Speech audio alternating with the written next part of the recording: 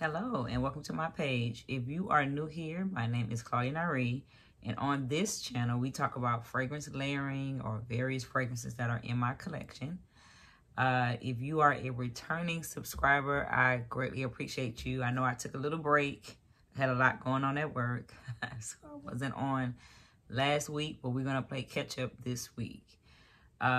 Today's topic is going to be about a Middle Eastern fragrance that I just happened to bump up on, and I actually have truly enjoyed them.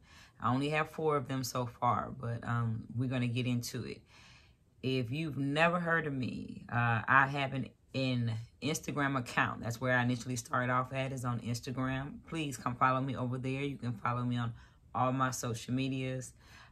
On there, I talk about what I'm wearing daily. We chat. We just kind of laugh. If ever I step away from YouTube for a couple of days, I'm always on and active on Instagram. So please come follow me over there.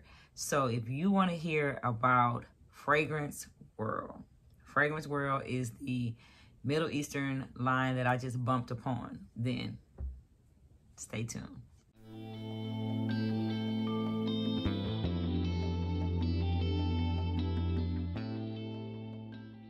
Okay, so let's get into it. The very first one that I fell in love with and kind of dropped me down the rabbit hole of fragrance for the Fragrance World's line was After Effect.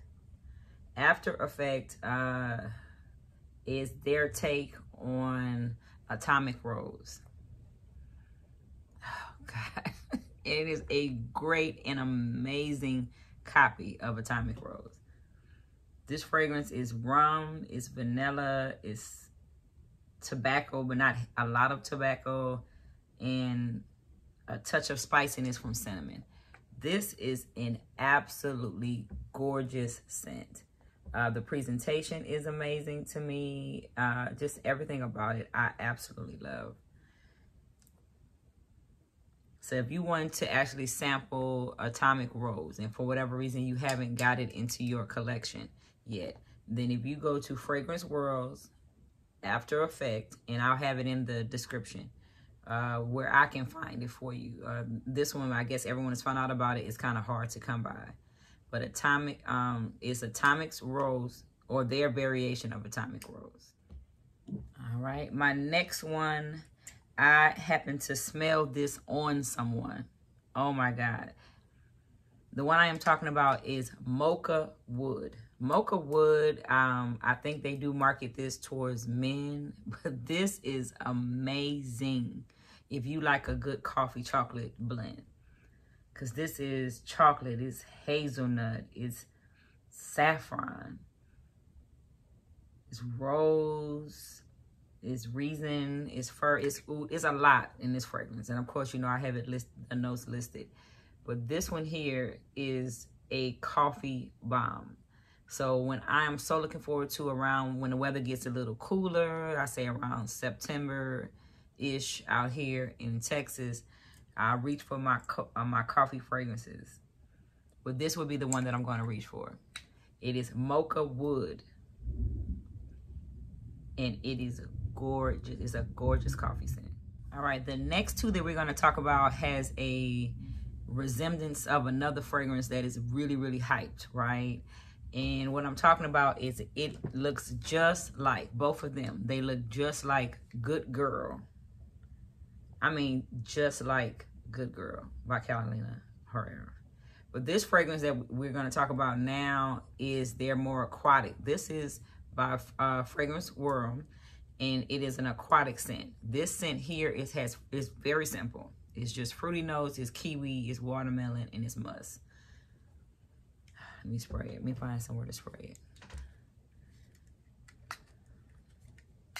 I mean, everything about it, yes, everything about it looks just like it. And this is where, you know, and this can be controversial, what I'm about to say. This is where I feel like sometimes, I don't know if one of the major brands, if they go to the Middle Eastern fragrances and they see them and then they make a bottle that looks like it. And then we believe that the Middle Eastern line is actually copying them. I can't prove it. I can't prove it at all. But this is a gorgeous bottle. So if you like the Good Girl bottle, then Fragrance World actually has 4 fragrances that looks just like this. The 2 that I currently have in my collection are the ones that we're talking about. This one is called Classic Chic Girl White. And it is kiwi, it's watermelon, it's musk, and it's fruity notes.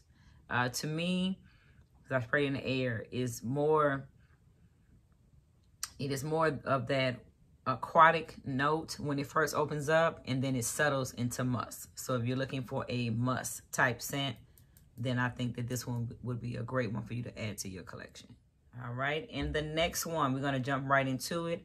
It is their Classic Chic Girl Amir, right? So this one here is the lighter version of Good Girl. So I think that this one might have been their copy, because it's a lighter version of Good Girl, because this is a lightly noted gourmand fragrance. The opening is tangerine and jasmine, right?